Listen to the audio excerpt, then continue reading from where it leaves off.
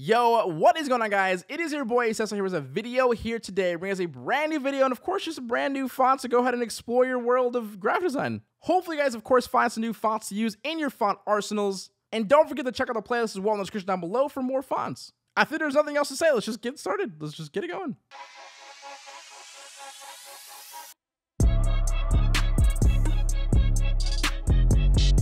First font we have for this episode is Superline, an awesome sports action-related display typeface that's free for personal and commercial use. I love the 3 different weights it comes with, while also introducing a slash line variation of the font as a variable, which for me brings in a lot of energy and awesome contrast to the actual bold type the original weight comes in. So if you guys are working on sports posters or activewear projects, this font is a pretty awesome complement. Granted, the typeface is vertical friendly, which can actually help with placing more characters in a word than something more wide. Honestly, it's an easy download and worth the hold if you guys don't see it used today.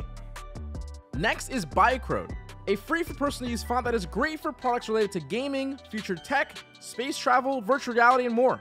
The organic flow and interpretation of the typeface makes this font a great display font for future projects. With the heavy continuous relevance of urban streetwear culture and design, this typeface is one to have for sure. The way the font's characters have a way of flowing either left or right off the letters makes the font actually super original. Pretty easy download for me. Next is Faber. As a fan of square-inspired fonts and stretch font looks, this font is an instant download for me.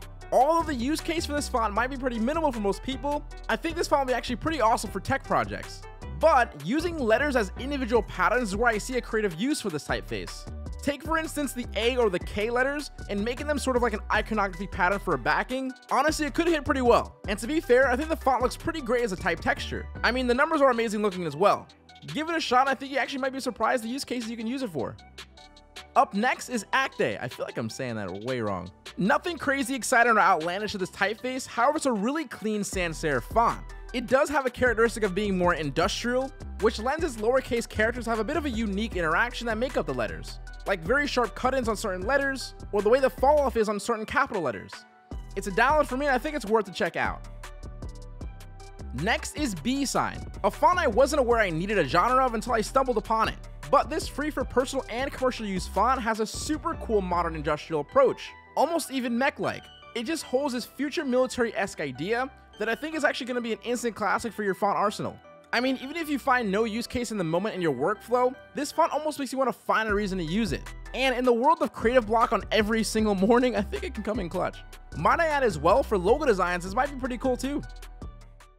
Following B-Sign is Galgo, a free for personal use font that holds a classic look and happens to be very vertical friendly as well. Having that grotesque look with its very tight kerning makes this font really awesome for heading usage for brochures, headers, magazines, that type of feel. And can we also appreciate the idea of the boxy inside and curved outside?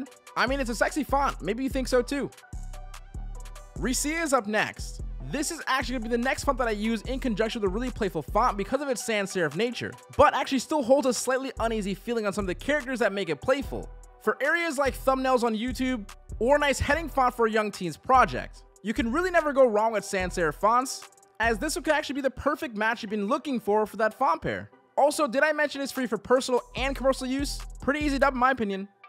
And last up for this episode is Droid. This font reminded me of a font that I actually used in the very far past, but all around it's a more updated look in my opinion. Also, does like anyone know the font that I'm actually thinking of? I just can't figure it out, but I feel like this is inspired by it. However, this free for use commercial font is a pretty awesome display font. Great for headlines, titles, and things like that. The sort of street urban attitude it holds makes for a great choice in the world of apparel and tech.